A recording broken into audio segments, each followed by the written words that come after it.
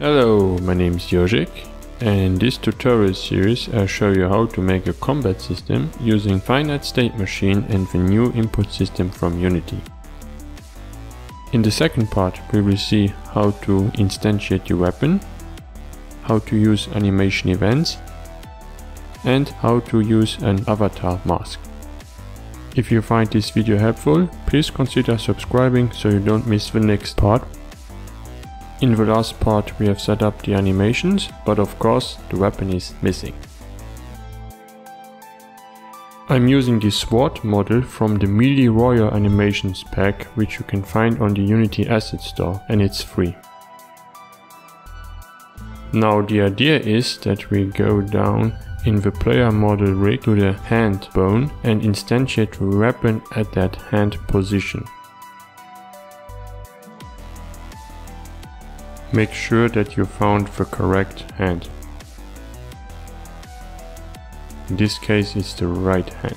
When you have found the right hand slot, drag and drop the weapon prefab to the hand slot. We change the position and rotation of the sword model until it fits in the hand.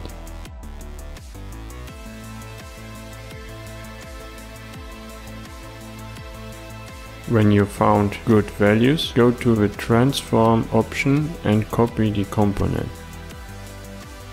Now create a new empty game object and call it weapon holder, and paste the component values. Drag the sword model into it. Next we have to find the correct position if the player unequips the weapon. For that we use a little trick. We pause the game at that point where the player sheet animation is finished. We find now the correct position for the sheet slot. Under the root bone, here called hips, we create a new empty game object and call it sheet holder. Here we can again change the position and rotation of the object to find the correct positioning of the sword. Again, if you found the right position, copy the values from the transform component and paste them into the sheet holder game object. Don't forget that you have to leave the play mode first. You can check the position by drag and drop the weapon prefab into the sheet holder slot. In the last step we want to instantiate the sword by code. For that we need to create an equipment system script. In the script we have one reference to the weapon slot, one to the sheet slot, and one to the weapon prefab. When we start the script we instantiate the weapon in the sheet slot. When the draw weapon method is called we instantiate the weapon in the weapon slot and delete the weapon in the sheet slot. When the sheet weapon method is called we do exactly the opposite. A reference to the current active weapon is held in the current weapon in hand or in sheet game object. Now we just drag and drop the weapon slot, the weapon prefab and the sheet slot into the script slot. Currently we are not calling the draw weapon or sheet weapon methods. We will be doing this with animation events. Animation events are actually really simple. We just go to our animation. Here is the player draw to animation. Then on the first keyframe we go down to events. Then under events we create a new event, and as function we write down the name of our function we want to call. In this case it's the draw weapon method.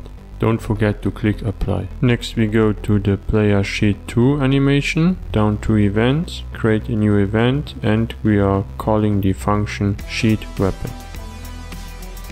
Click apply.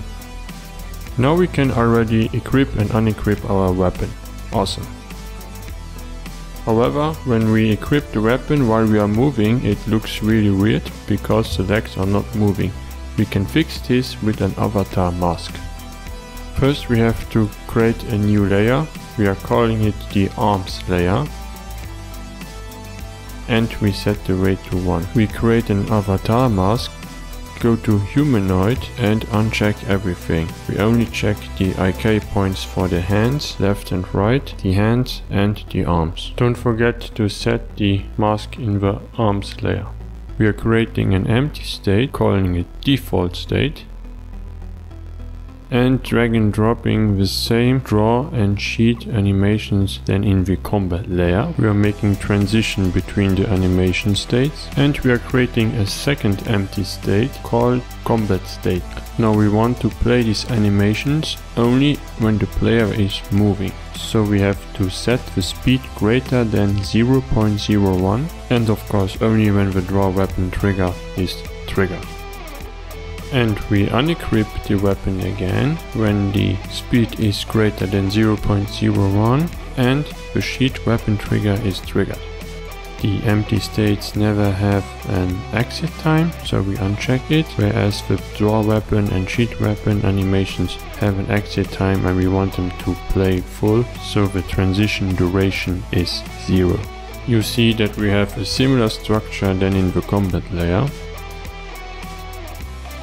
By the way, the speed condition must be greater than 0.01 and not only 0, because when we are moving, we see that because of the smoothing there's always a value greater than 0 for the speed. Even if it's a really small value, it's still greater than 0, so the condition won't be true for greater than 0. In the combat layer, we then trigger the animation only when the speed is less than 0.01. However, it's still possible to, let's say, draw the weapon while we are moving, but then unequipping the weapon when we are standing still. We need direct transition from the default state to the combat state and the opposite. You can uncheck the has exit time because there's actually no animation in these default states. The same is true for the arms layer. We have to make sure that direct transition are always the opposite of the transition where the animations are played. There are a lot of different conditions, so I'm showing here again an overview of them.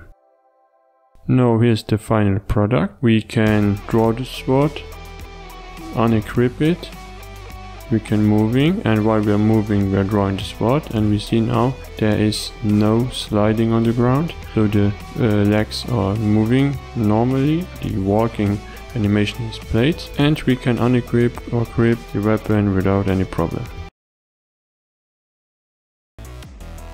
Alright, that's the end of the second part. Thank you very much for watching. If you have any question, feel free to ask them in the comments. And don't forget to subscribe so you don't miss the third part. See you in the next video.